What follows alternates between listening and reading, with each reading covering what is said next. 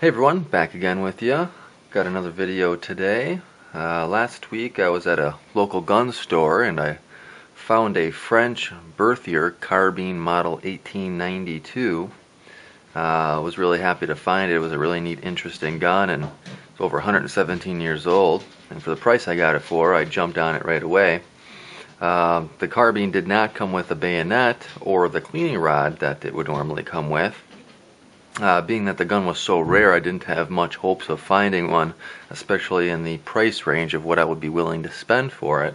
So I'd kind of given up hopes this week on ever trying to find one, especially after searching and doing some online research for it. So my wife and I, we were on vacation this week, and we had gone to another gun show that we had found was going on, making the rounds at the local gun show, and unbelievably came across a French model 1892 bayonet that is for the Mannlicher-Berthier carbine, which is the carbine I purchased. Couldn't believe it. It's very extremely unusual to find such a rare piece, especially within a week of buying the carbine rifle, more than 200 miles away. So very cool. The price that he gave it for me, I jumped on it right away. They run from about $150 to $200 online. He had it marked for $75, offered him $50, he accepted $60. So for the price I got it for, I'm really happy. It fits the gun perfectly. The color of the grip's a little bit different than the stock of the wood of the gun, but that's not a huge deal at all. So just real quickly, I'll kind of show it to you here. So this is the bayonet itself. As I mentioned, it's a French model 1892. It is a second pattern. There are three types of variations to this that I'll get into a little bit, but first I'll just kind of show you what it looks like here.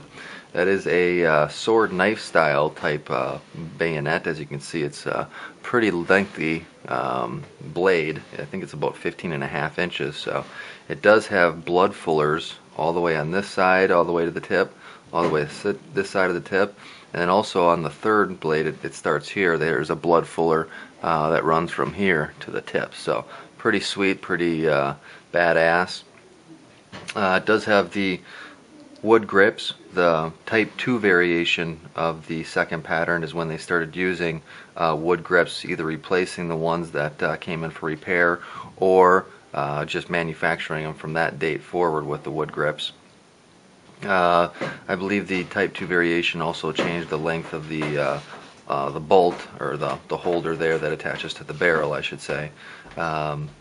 The Type 3 variation, if I'm not mistaken, is just essentially the quillion here on the Type 1 and Type 2 variations went all the way around. On the Type 3, they shortened this to that, and it was mainly used for the cavalry that needed that shortened quillion on there.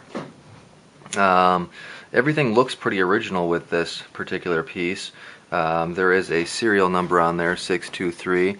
I don't believe it matches with the scabbard. I'm not really sure, as the scabbard doesn't have any markings or identifiers on there. There is also a J in a circle and a C in a circle proof marks on the blade itself. Not sure if you're going to be able to see that or not. Was able to do some research and find out what that is, and I'll get into that in a little bit here with the details. There is some breakage on the wood grip there, but nothing too major. Everything else is pretty much intact. As you can see, the spring-loaded bayonet release works. The blade is in decent shape. There isn't a lot of pitting or staining to it. Not a lot of rust, corrosion.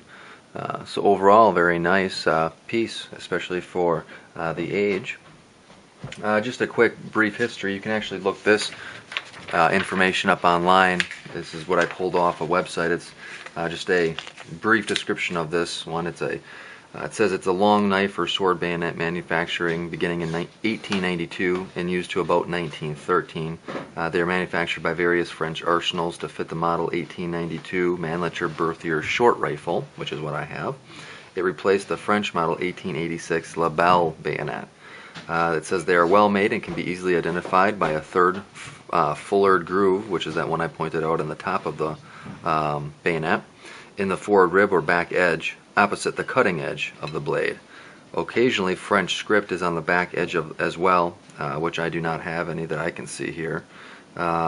single edge quality blade, black composition or wood grips, all metal blued scabbard, which I have here. There were two patterns of this model bayonet originally, the difference being the length of the muzzle ring. The first pattern has the rear of the muzzle ring flush with the grips.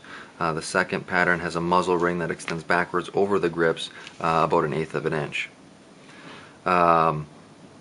Arsenal modified versions are known, including the French model 1892 first pattern, modified Mannlicher-Berthier bayonet with a hooked quillion removed. So kind of what we think we got here.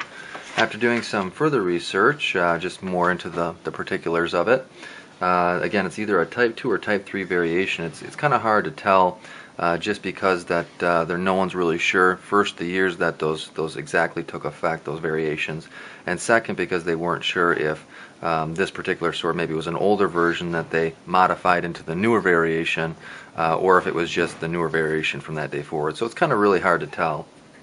It was made during the Great War, the Great War being between 1914 and 1918. That's kind of what its intended purpose was for.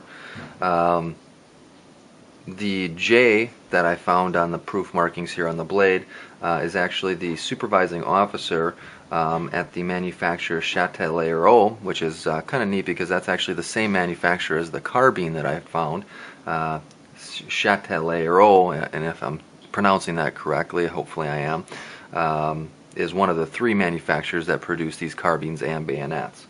So kind of a neat example of where the bayonet actually came from the same manufacturer as the carbine, which is kind of cool.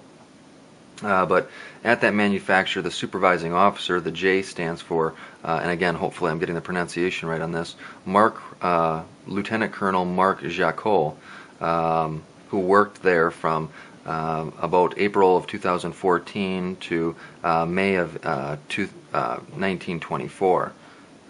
I should say from April of 1914 to May of 1924. The Type 2 variation started in 1915 or 1917, depending on the sources that you're using. And essentially, again, that composite grips were discontinued, either replaced or started using the woods at that point, wood grips. The Type 3, which started around 1915 and 1918, again depending on the sources, is where they shortened that quillion for the cavalry use. This most likely, in my opinion, would probably be the Type 3 variation, since it does have wood grips and the shortened quillion, with the thought of that perhaps they didn't modify an older version of this bayonet to the current version. The C that's stamped on there next to the J is actually the final inspector, is what they call the principal arms, called the Contrador General Principal, if I'm pronouncing it right. Again, I'm not really caught up on French. But that could be one of two people, either Lieutenant Colonel Charpy, who worked there from 1915 to 1918, or Colonel Chatain, 1912 to 1915, who again worked at that Chatellerault manufacturer. So kind of an interesting piece, has a lot of history with it. Anything from the World War I is definitely collectible. You know, the value on this again was between $150 to $200, so a very cool piece. Definitely glad I have it in my collection. I'm glad I have the carbine to go along with it. Hopefully this helps some of you guys in identifying maybe a bayonet that you have. If you have any questions, feel free to let me know, but most of the information I found is mainly just from forums, doing Google searches with the information that was provided to me on the bayonet already. So hope this helped, guys. Hope you enjoyed, and take her easy.